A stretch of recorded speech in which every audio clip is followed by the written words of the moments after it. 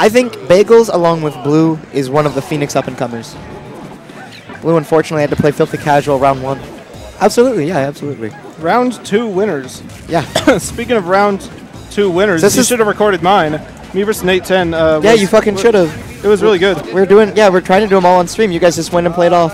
I think they wanted us to not, because they had like a bunch of people waiting on stream. Oh, right. Oh, by the way, this is the last round 2. Speaking of round 2s. Cool. After this, we're actually going to go to top 8, I think. But after this, it's going to be 3 out of 5 on winner's side. Because we agreed top 16 was 3 out of 5. Top 16? Yeah. Because why not? We were stopping at top 8, right? Or are we going? Yeah, we're stopping at top 8 for sure. All right, so winners, semis, and whatnots for tomorrow. Losers. Yes. All right. Oh no, this is just awful. So I'm actually really curious. So the reasons on stream, the chat really wanted this. For some reason. I don't have a problem, but this isn't. I'm not saying it's a bad matchup. This is just not the sort of The only thing that I know about this matchup is that Tujar and SoCal says that he likes fighting Peach and that Fair is really good. Okay. Luigi's Fair. Oh, that was confident. That was confident. He's a confident. Bagel's a confident man. Yeah. Oh, yeah. There we go.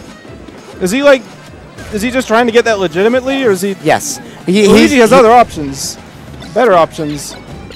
Oh, he could be up smashing. Any up smash will Luigi's kill. item throw looks really good. Yeah, it's quite good.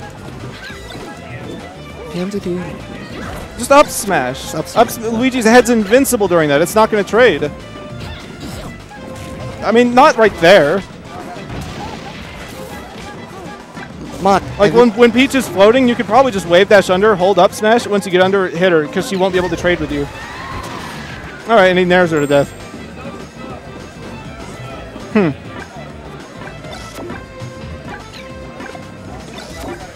You're just gonna let that turnip go away? I guess. His decision making, it just looks so strange to me. I don't understand. He's a newer guy. He's only been playing since Sandstorm. Yeah. Usually I can tell what players are just going to do, but he surprises me consistently. It's not necessarily bad. It's it sounds like a good thing, actually. Yeah, if you don't know, if your opponent doesn't know what you're doing, that's definitely an advantage, as long as it's working. So after this, we're going to have Sanchez versus iPunch Kids. Sanchez. I've heard good things about him. Fox and Falcon. Falcon? Fox Falcon. Oh, because iPunch Kids has trouble versus most Falcons. Really? Yeah, he gets upset by them all the time. All the time. Not as much Foxes. Because Spaceys, you have to be so confident in the opponent, your understanding of their character. Right. Because if you mess up, you die. Because you're a Spacey. You got to not mess up. You got to play the best character in the game, but you can't mess up. Yeah. I was saying like earlier, it's sort of like Wario Land and Yoshi's Melee. They're the confident stages. Right. If you are confident in the matchup, every time you win neutral, the damage is going to cost so much more. Matches go by so quickly. Every punish you get is going to be more meaningful on that stage. Every time you win neutral, yeah, like I said, it's the stage for the confident. Because it'll take an advantage. It'll take a small play and turn it into a big one. So far, he's doing better. It's kept even. He's starting to figure out how to get past Silly Kyle's wall of projectiles. Yeah. He's going in more successfully. He's using a little more fair there. All right. Nice. Yeah. No. Okay. Yeah, there wasn't really a chance that Silly Kyle wasn't going to float.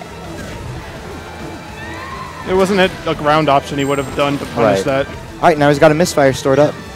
Yep. See, look, that's like, he just like stands there for like a second. Yeah.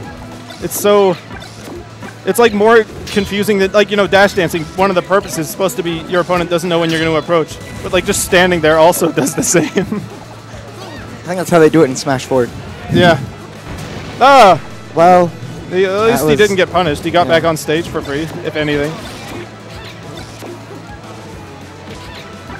He should be I don't know if he knows, but he can like farm for misfires on the ledge. He knows. All right. I've seen him do that before. And he's got one. Yeah.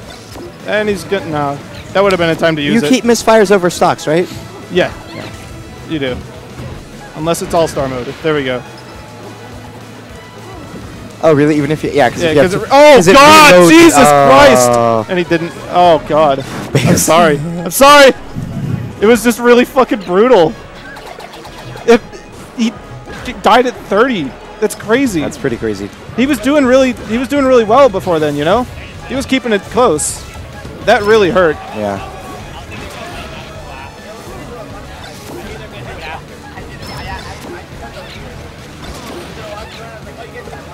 Oh no. Oh, that's it. One thing he could have done is jump like up aired the turnip